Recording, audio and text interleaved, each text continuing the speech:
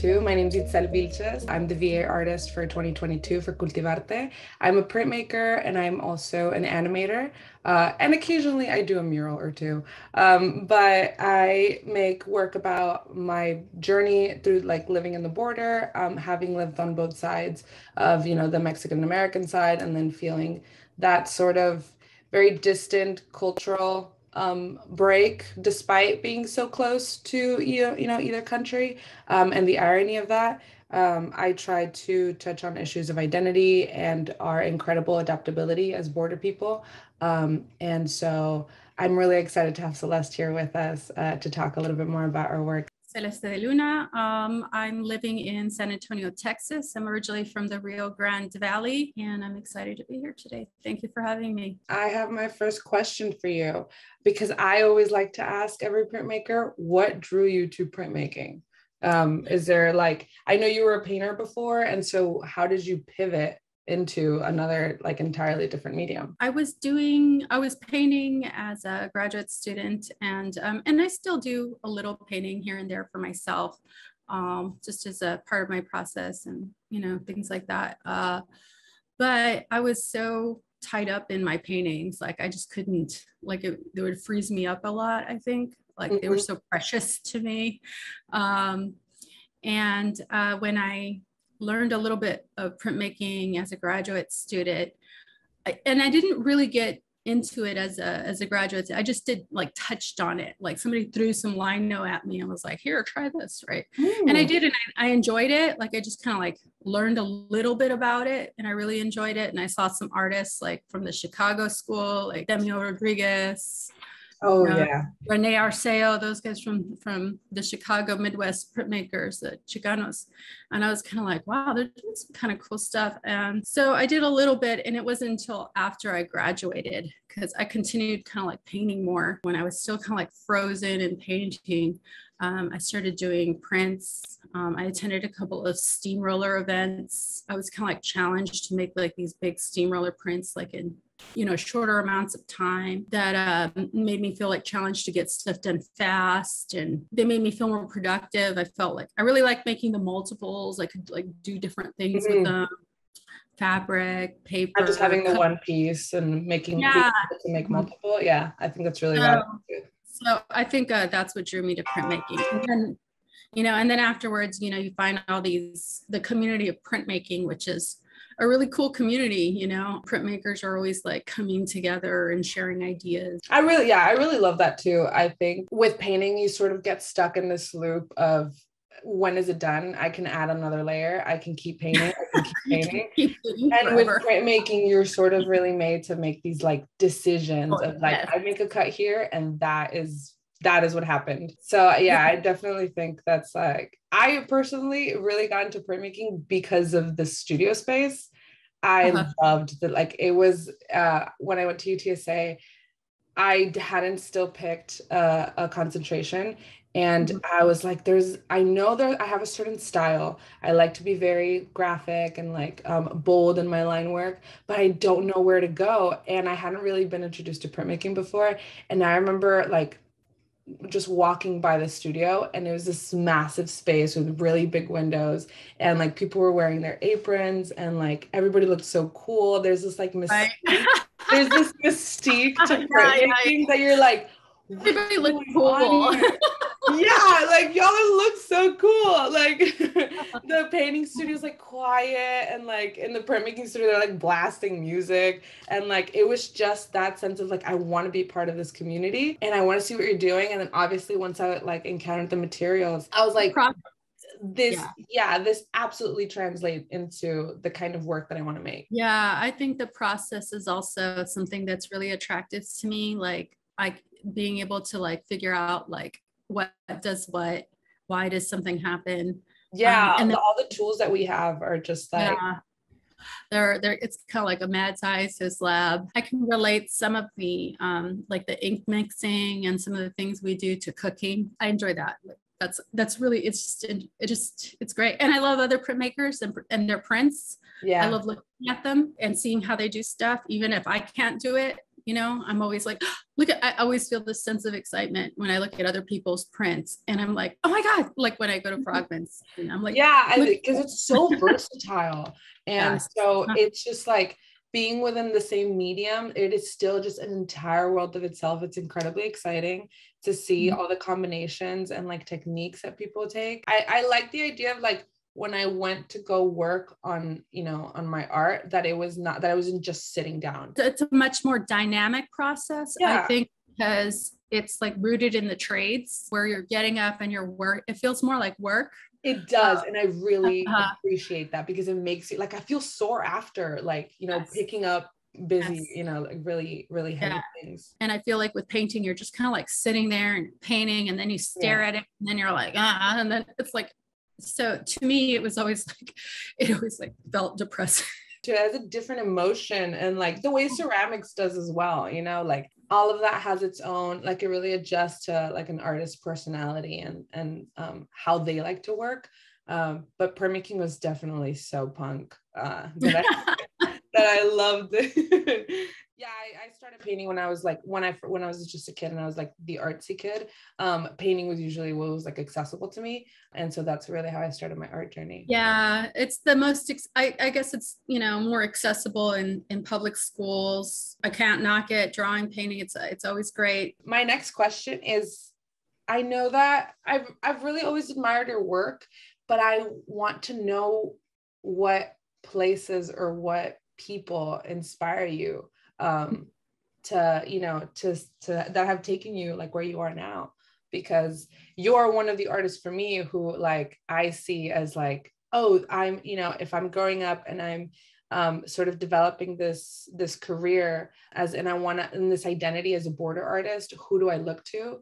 And, you know, you're one of those people. And so I want to know who you look to. I have to say, a lot of these Chicana artists, the ones that don't get that recognition until much later, people like Yolanda Lopez, Laura Aguilar, who I've been more, I only discovered fairly recently, you know, as far as like really, like I had heard of her and maybe saw a photograph or two, but then I really took a second look, and it was like, holy shit. Like sometimes, you know, you don't really look at an artist, and then you look at it and then you really see it. And Laura, the photographer Laura Aguilar is one of those recently for me. Like, I'm just like, how bold that she was doing these, you know, images of herself against the landscape before body positivity, before any ideas of like, any idea of that fat phobia could even be a thing,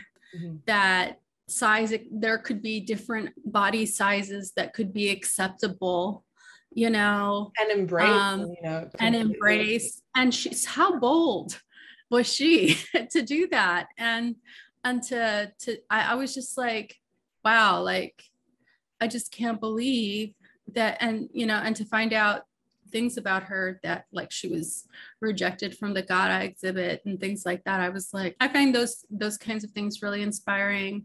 Other Chicana artists that like are just kind of like, you know what, I'm just going to keep doing my work and keep moving it along, you know, and that's all you can really do, because there's a lot of artists out there, there's a lot of art, that's all you can really do. And I mean, the places that I think, I like that question. I think places that really inspire me are always these big open spaces that remind me of home, of the valley, of, I don't know, there's always that big Texas sky that people talk about, you know, that there's a sense of like feeling really free under it. And I want to find out if there's other places like that in the world. Because I think to myself, well, maybe there's no other place like that, but there has to be, right? Yeah. Is it tied to, you know, experience and nostalgia, or is it tied to like community, or is it tied to, you know, finding that is really venture? So besides Oaxaca and other places in Mexico that I want to explore, I definitely want to go to Scotland and Germany. I really want to go to Germany. I'm obsessed with the history, and like printmaking and like all of that is just so enticing. But there's that forest, that Black Forest in there the one that's part of all the fairy tales, like, oh my God, like that folklore. Yeah, where Little Red Riding Hoods, got hijacked by the big bad wolf. Like, I kind of want to see that fairy tale forest for myself, and in Scotland, I kind of like want to see like, what does that place look like that big open space. Like I've seen pictures of like that big open space, and I really wanted to ask this question because I have such a connection to places as well, especially when my work for the last year and so where I've been focusing really on like honing down on these topics of like my experience on the border. I feel like before I used to really always make art just about the things that I liked. And it was because I was younger and I really hadn't found like a voice of what I wanted to talk about. But now that I've ventured into this part of my life that I want to put in my work, places are so important. And I wanna, a lot of the times, like places were the only thing that I had, like memories of a place. And so that was really like visiting those places again, really like power charged my art journey. But I would love to travel to Germany and places like that. I feel like my interest falls on more on like the political, because I want to see like, work about the Berlin Wall, and I want to see the like art community there, like the contemporary print community in places like Germany. Like I just think that is so cool and fascinating. Yeah, that would be amazing. Yeah, and I see it also because I've seen the historical connection that it has to Mexico itself, and I'm just fascinated by all that like German expressionism, how it traveled across the seas, and then seeing that in printmaking and how it always has a social impact. I think it's just like one of my favorite topics and something I want to explore. There is so many connections, I think, between Texas and Germany. Yeah, absolutely. Also, and I think that's also one of my like one of the reasons I'm curious about it. Like, will I go there and see something that I recognize? You know what I mean? Yeah. And it's incredibly like just building this, having the sensation of like a global community, I think is so important for us artists. And so like, I know that, besides printmaking, the Frida Kahlo connection, of course. Yeah, that's the polka connection, right? The accordion. There's food. There's at least one. I want to say there's at least one food connection, but I can't think of what it is right now. But I want to say there's at least one aspect of cooking that there's probably several. The beer. Probably some aspect of Texas Mexican cooking that they probably influenced us. And I just it's incredibly, I feel like, we talk about the connections between, us being so like South Texas and having really that blend of Tex-Mex, but then seeing where those come from. Like if we're so like as if they only have two sources, but they have so much more. Yeah. It's interesting when you really think about like where the roots of all that come from. And so you grew up, you say you have a family in Laredo, correct? But you also grew up in Brownsville? In Harlingen and La Feria. I went to high school in La Feria. And but we had a house in Harlingen, and then I worked all over the valley. I worked in several public schools and community colleges and UTRGV and South Texas College. And now I'm here in San Antonio. Yeah, that's awesome. Yeah, I can see behind you that your studio is like a very established place now. How long have you been growing it? It's been a while. I'm 47 now. Yeah. And so I had been teaching public school almost 15 years. And then I was in higher ed for about 4 or 5 years, doing different things, adjuncting, lecturing, things like that. And so I just, I was collecting things over the years, you know what I mean? When we moved here, I knew I was going to get a house. I had I was going to get a house that had like a little garage and renovate it and set up a place here, because I knew that was probably the only way I was going to be able to have a little studio where I could really maintain a practice and be able to take care of my family, like my dad, who's 90 years old now. Yeah, we are a yeah, he's up there. We're a multi-generational home. That's really so my kids and me and my dad and my husband. So we are all living here, and I just knew that, like, in order to be able to like sustain all that, I was gonna have to. I wanted a place where I could be able to like instantly access that, you know. So, and how do you balance that? Like, do you have a set schedule for yourself, or do you work by projects and then sort of take time off? And that question assumes that I'm balanced. I know. The question is always, how do you achieve balance? And I'm like, yeah, do you think I have any? I mean, I do the best that I can is really what I would say. I would say that I plan ahead, and I have a to-do list, and sometimes I get everything done and sometimes I don't. And I try to get some exercise every 3 or 4 times a week. And then I try to see my friends or get out of the house once a week. So like go out and support your friends, see a show. Yeah. Right. Yeah. That whole thing is also a huge part, you know, going to galleries and, you know, talking and being a part of the community that's really great. I have somehow managed to create a home studio.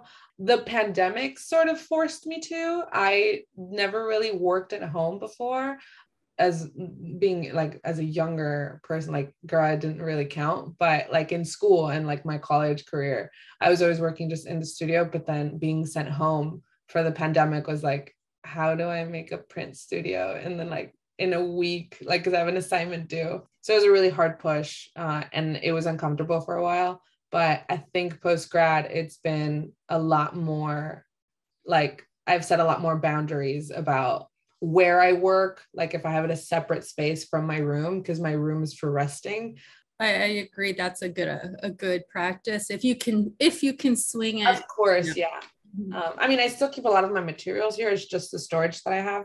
But I think that's one of the most important parts for me about having a home studio, having those like separated spaces. That's one of the reasons that I mentioned like my age and stuff, and like how long it took me to collect the stuff, because like, you know, I don't want people to think like, oh yeah, I just got everything, you know, you get everything overnight and like, put it all in my cart.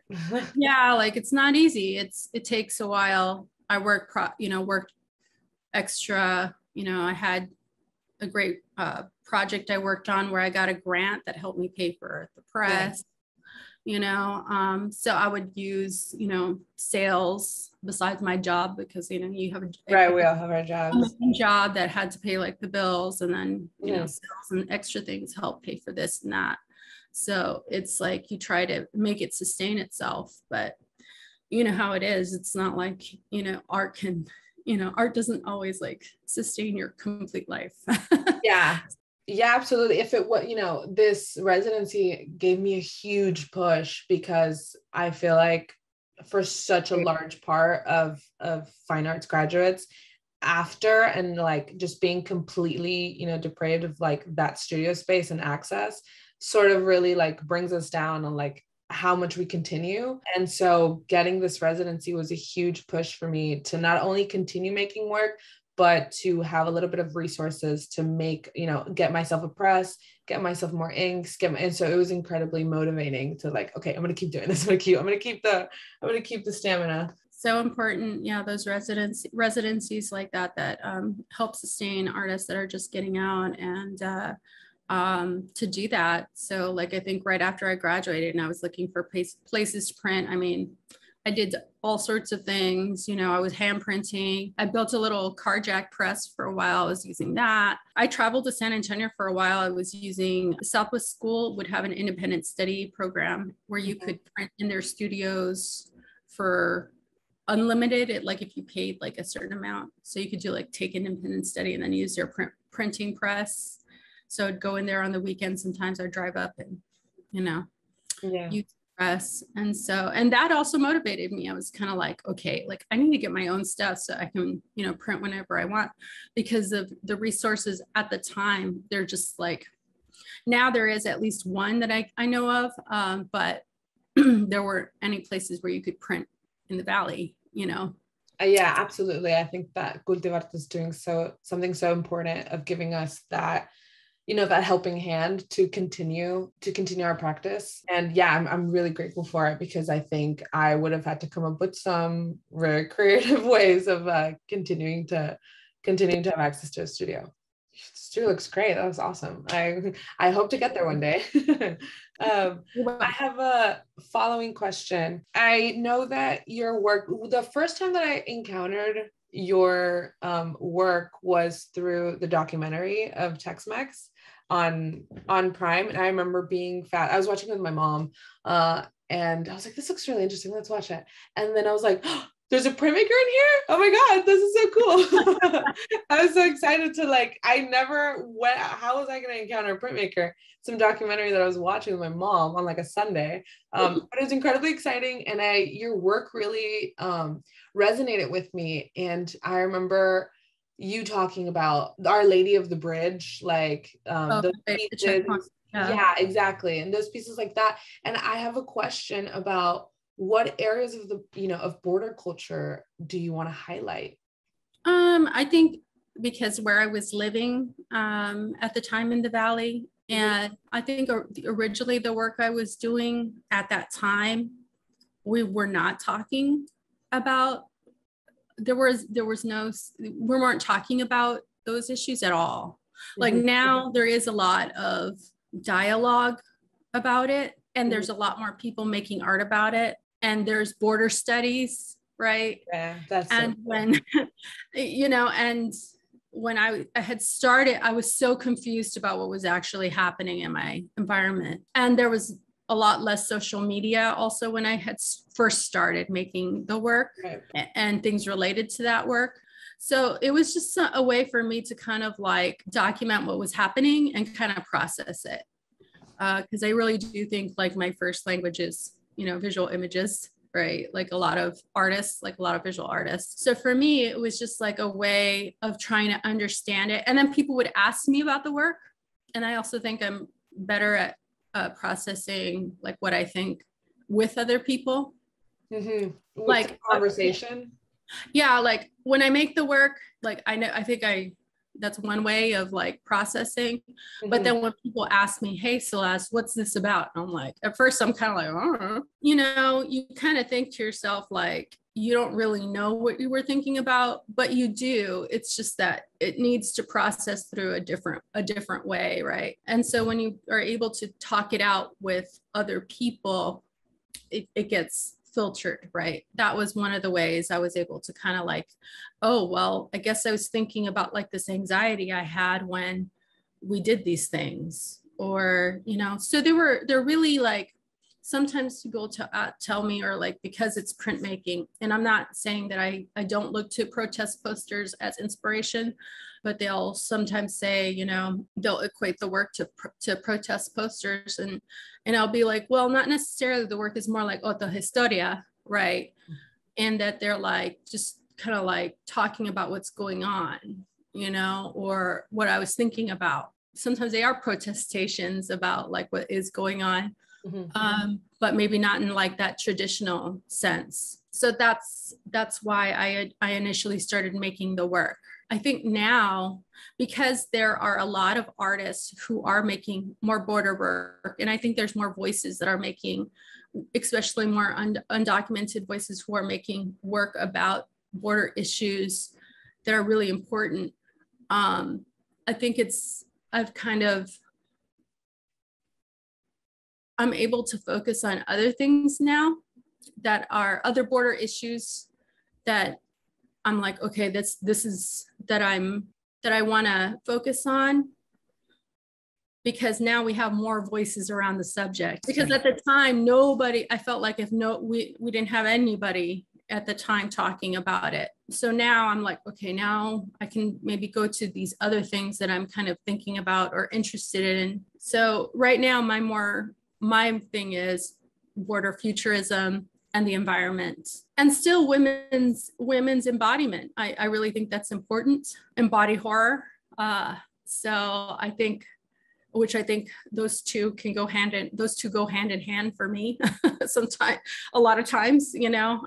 So I think those two are the things that can be intertwined in border issues. Yeah. I think it's a tricky subject because sometimes just because we're making work about the border doesn't mean everything is political, because it's a very, you know, polarizing right. area.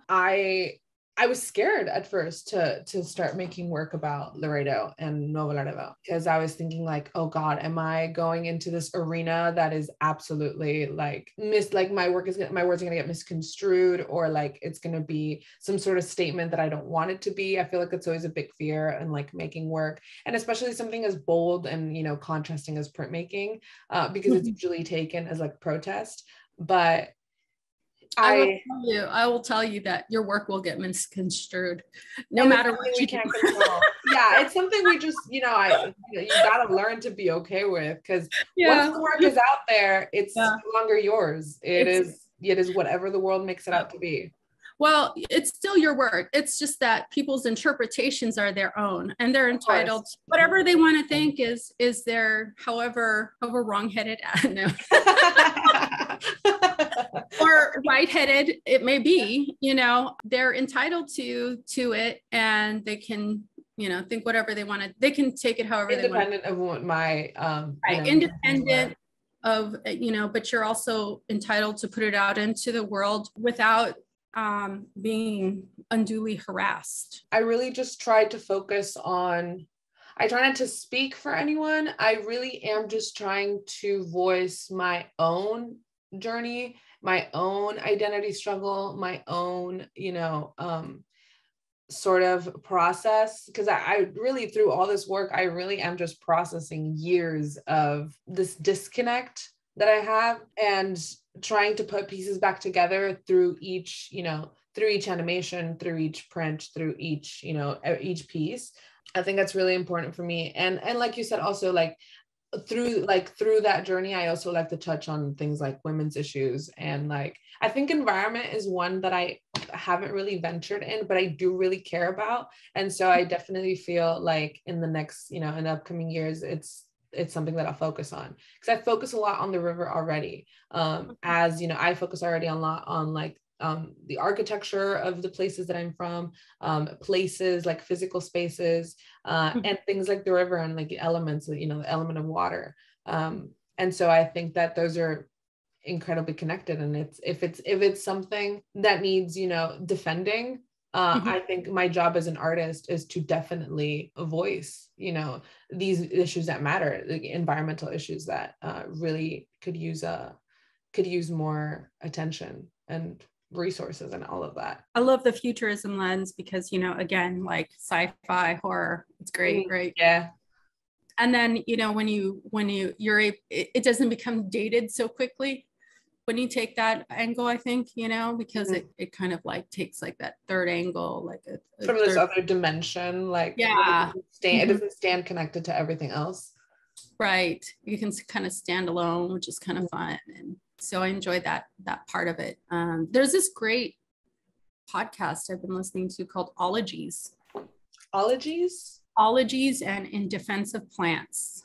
Okay. So I don't know, like you might like it if you're getting into environmental stuff. So yeah, thank you.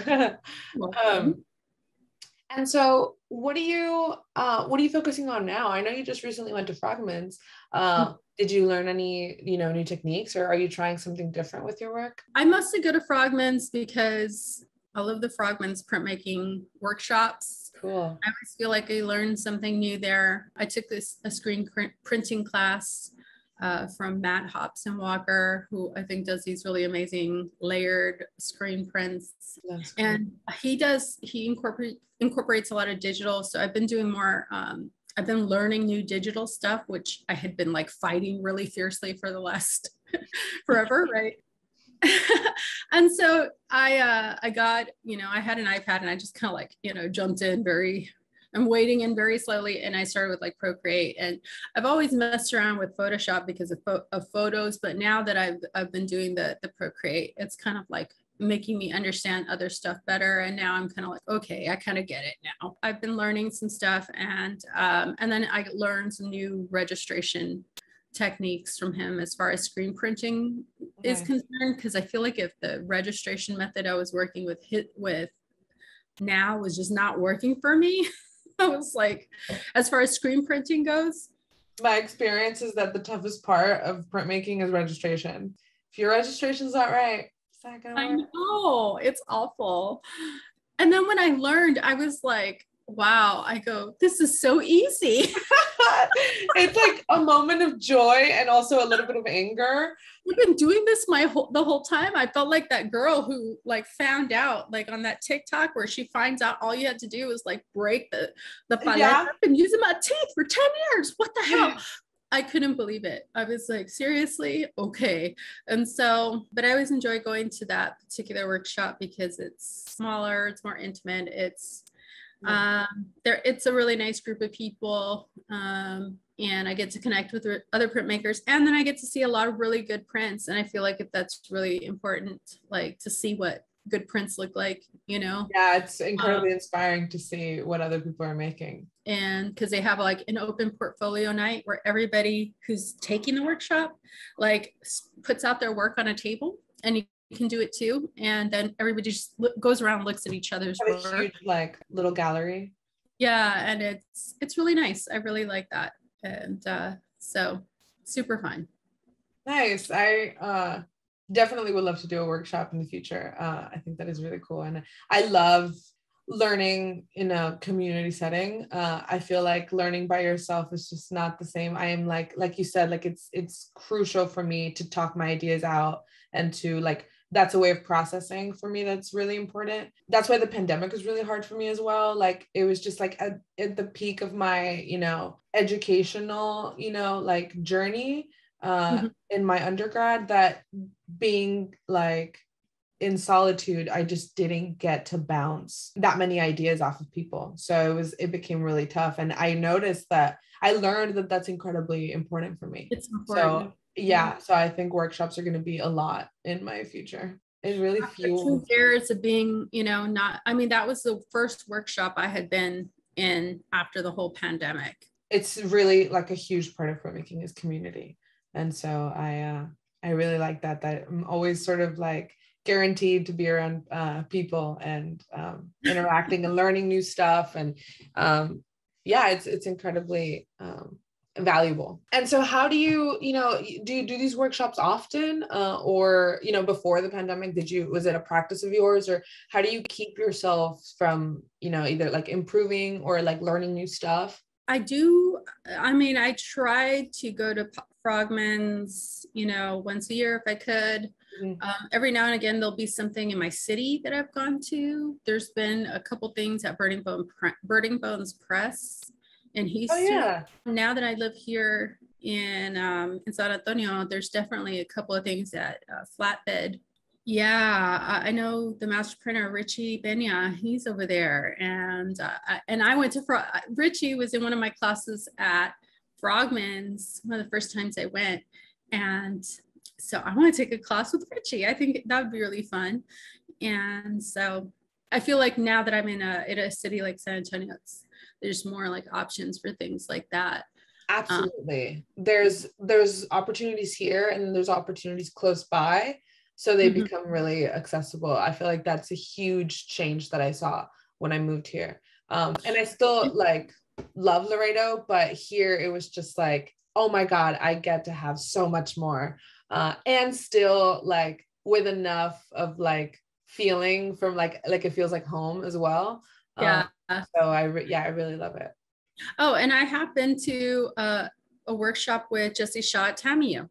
Yeah. Oh yeah, I actually never met Jessie Shaw. I feel like I left TAMU exactly like right before he got in there, because being at TAMU, I just took my basics there, And I only took a couple of like the most minimal art classes. I was like, I'll just take, design one, like the most like basic things, because I'm saving the big classes for UTSA. Even though I took ceramics there, and it was a wonderful ceramics program. I absolutely loved the studio and all of that. But I remember being in the print studio and not there, like there wasn't much. And I was like, I still don't know what this place is about. Like I didn't really grasp printmaking while I was there. And then once I left, like the printmaking scene started really picking up at TAMU, and I was like, what's going on there? Like I was just there. I just missed it. Yeah, you missed a gem. And Jesse Shaw, he's at American Printmaker on Instagram. He's very, very humble, very, very kind, and he's a good teacher. And so I would say that anybody who takes a class with him would. Absolutely, just more like printmakers in Laredo. The one that I found out a couple of years into UTSA, that one of my professors in the printmaking studio is from Laredo, Juan Mora. But yeah, he's got incredible work and also a great teacher. So really great artist to learn from. I'm very grateful that I got to be with him for my undergrad. Yes, he's a great artist. I just saw so many of their pieces at the Border as a Weapon, but it was such great work. I just had never really been in a space, in an art, in a gallery space full of border art. I think it was like a first for me, and so that was really important. That's amazing. Yeah. And I have my collection of books, and this is not even this is not even close to what I have downstairs. I have like books on books on books on books on, border artist and like Chicano artist, and like all of these like textbook size, because, that's really sort of like, I had to go look for those. I feel like I don't know if it's either the way I grew up, or I didn't really grow up around many artists. I didn't grow up around many like art programs, that like I had to go search for the things that I wanted to find, which, sometimes is the case in a lot of for a lot of people. Definitely a gift, and it's definitely like what pushes me to continue as well, because I had to sort of decide for myself, like, I want to make work about this, but now being surrounded by more people who do the same, have a similar approach, and just similar background. It just feels so homey. So like the community, it's great. I love it here in San Antonio. I do want to go somewhere else for grad school, just because I also want to keep experiencing things, but I definitely think I could be back. I think my last question is, do you have any specific goals for this year? Do you have anything that you want to accomplish still? Like, is there anything on your mind that I'm like, I think I want to go after that? I definitely want to create more work this year. I mean, I think I've been making things. The pandemic and moving and setting up my studio has been kind of like, it's been a lot. And although I've been making things, I also feel like maybe I want to make a more cohesive body of work. I have a residency coming up in Vermont. And congratulations. Yeah, thank you. And studio center. And so I'll probably take some of that time too to get some of that done. And I think once I get that done, I'll have apply for some things I haven't applied for before. I think that's what I want to do. Will you be in Vermont for the residency, or will it be just like based on the program? Awesome. That's super cool. How long is it? It's not super long, but it's about a month. I'm going to go prepared to print. Once I'm there, I'll be able to get some printing done, either a lot of printing or a lot of drawing. So I'm like trying to decide what I want to get accomplished there. Because sometimes I feel like if I can get like a lot of printing done here, but like uninterrupted time to draw can sometimes be. It's also so, yeah, it's so appreciated. Absolutely. Oh my God. Like, I feel like the printing process can be broken up. You know what I mean? It's a very repetitive process. And so if you have the plan for it, it's just left to be executed. But the actual planning process and having time and space and quiet to do that. Right. So I'm still trying to decide like what are going to be my goals for that, So I've been doing a lot of drawing now and stuff, and I've noticed that that's one thing that that is one of my needs. Yeah, if I could have more balance, I think in studio practice, is that for a home studio, is that sometimes I don't get as much like uninterrupted quiet time, because you kind of like want nobody to talk to you. You don't want to hear it. You're like, close all the doors. Yeah. Just leave me be. Right, including the dogs, like. I'm curious to see how, after this residency, after having this, like, you know, this push, how I'm gonna, you know, what's the next thing, continuing. It still makes me nervous, like having that point where I reach I don't know what to do now, because it's just so open. Defining a path is planning it out is very important. Like once you get started, it's just that sometimes the fear of getting started, you're like, I don't know what to do next. And then if I don't ever get started, like I can just keep, spinning on that fear cycle instead of I keep avoiding it. Mm-hmm. And so, and I think everybody does that to some degree until you finally like jump off and then just get started, right? It's just jumping off. Yeah, it is easier said than done. Easier said than done, yeah, for sure. Yeah, but I think it's comforting that it's something all of us artists have in common. We just have to be like, okay, fine, I'll jump. All of us being entirely, it's just so comforting to find when you find out that everybody else also doesn't know what they're doing. That it's like, oh my God, wow.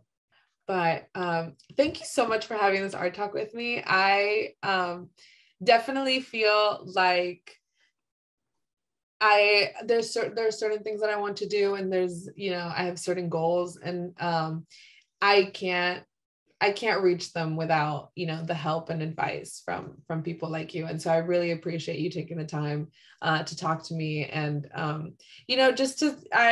love that now that I live in San Antonio, I get to just like encounter people, you and people like you. And I get to meet so much more of the community that I'm, that I want to be a part of, and that I want to contribute to with work. And yeah, I'm just really grateful. So thank you so much for talking to me. You're welcome. Thank you for having me. I wish you all the best of everything. You deserve all the good things, all the continued success, and to all the other artists out there. Yeah, I'm really glad we got to do this. Me too. I'm glad.